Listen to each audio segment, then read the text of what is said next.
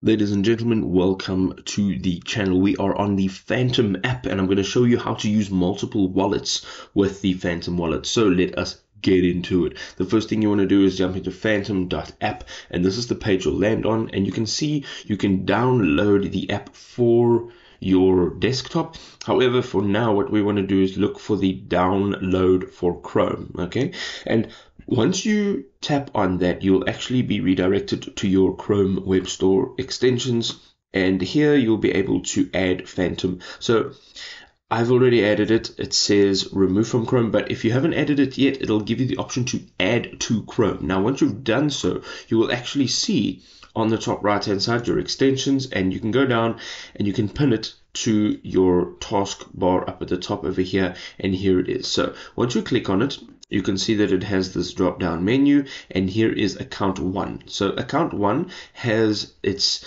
individual addresses, so whichever one you need, you can go ahead and copy those addresses. But on the left there is a 3-line menu. Once you tap on that, you can go down and you can tap on the plus button, and this will allow you to add or connect a wallet to your Phantom account. So you can create a new account. This will add a new multi-chain account. You can connect your hardware wallet. You can also import secret recovery phrase. You can import a private key, and then you can import a watch address. Okay, so whichever one you'd like to add here, you can do so. And what will happen is, once you tap on those 3 lines again, you'll see all of your accounts right over here.